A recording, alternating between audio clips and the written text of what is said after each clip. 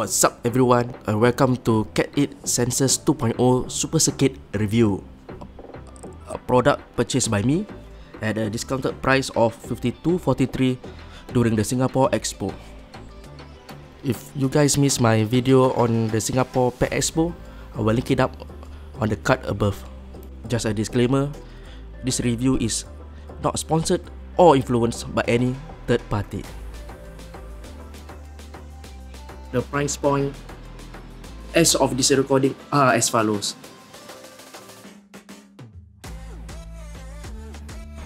There are three variations of the circuit: the play circuit, the wave circuit, and the super circuit.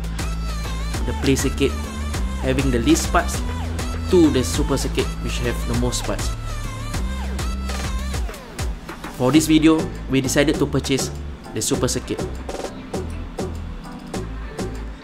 The box is wrapped around a white layer of paper that contain the product information and also teases the Sensors 2.0 collection. I really like the box on this product. It have the treasure box concept as a design, including the pirate skull, which I really love it, giving it a sense of mystery in the box.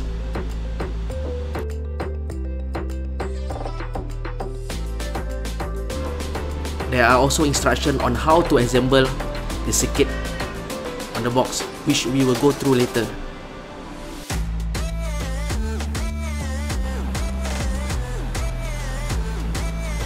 It comes with a green and grey colored ball with all the parts.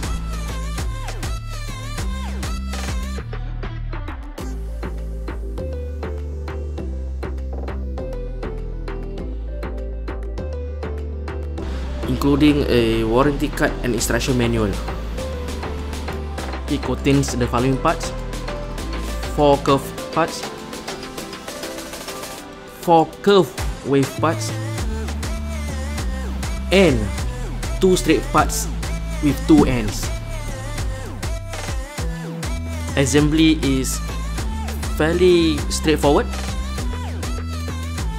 For the straight part, just align the green top with the white bottom according to the slots and just clip it on.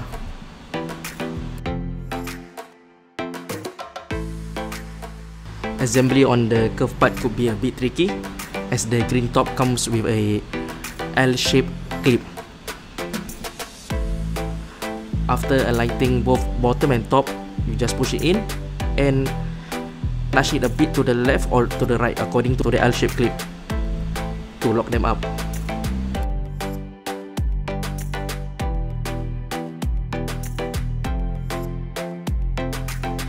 To assemble the circuit, you need to align them up and slot them in accordingly, and use the lock at the bottom to lock them up.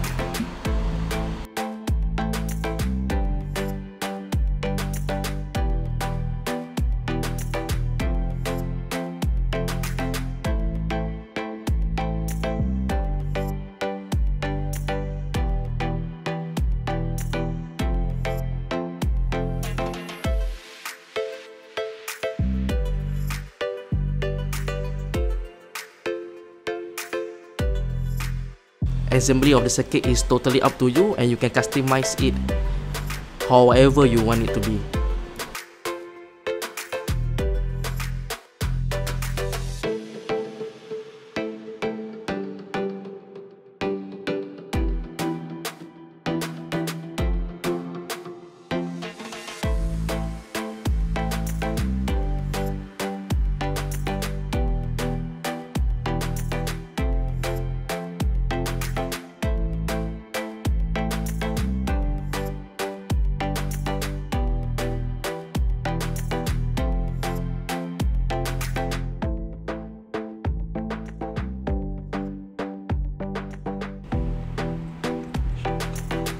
Take note that the ball might get stuck at those curved corners.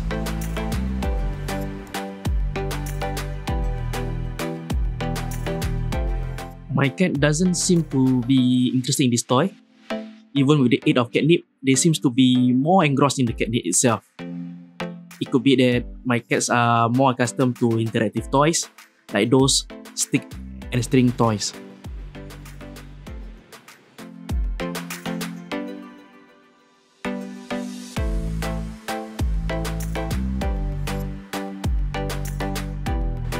For those who have not done so, please do like and subscribe and ring the notification bell for future updates.